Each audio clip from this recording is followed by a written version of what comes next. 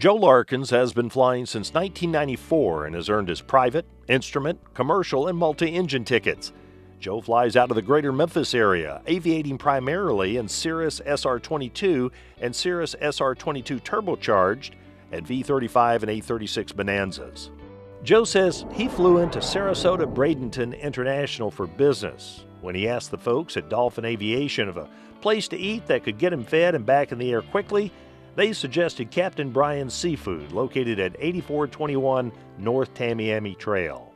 Captain Brian's is less than 5 minutes away, and if you're looking for anything seafood connected, then this is the place to go, especially if you're tight on time. Joe says he ordered a cup of the seafood chowder along with a grouper melt, which consisted of fresh grouper, lightly fried, served on grilled rye bread with Swiss cheese and sautéed onions.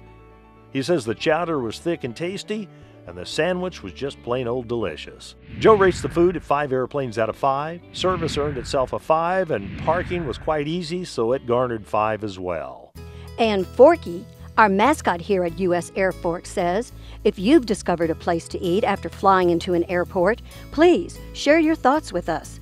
Snap a photo of your food.